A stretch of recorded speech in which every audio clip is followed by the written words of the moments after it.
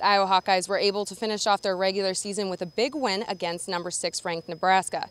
The day was even more special for 5 Hawkeye seniors. Thomas Gilman, Corey Clark, Topher Carter, and Alex Meyer and Sammy Brooks suited up in their black and gold singlet one last time in Carver Hawkeye Arena in front of 10,000 fans.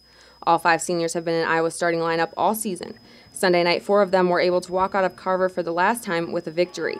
Starting out the match at 125, Thomas Gilman proved once again why he has been a prominent leader to the team by earning a new career high of 23 straight match wins.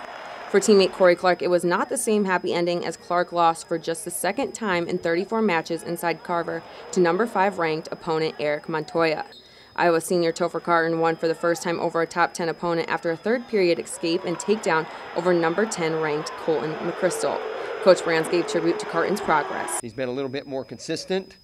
And, over what I mean by that is being able to score over the 7 minutes, and that's the direction we got to keep going. He's tough. Carton, who took on the 141 position just this season, got goosebumps reflecting back on his journey as a Hawkeye. From stepping on campus for the first time to now wrestling my last match in Carver, it's been an emotional journey. It's been a lot of fun.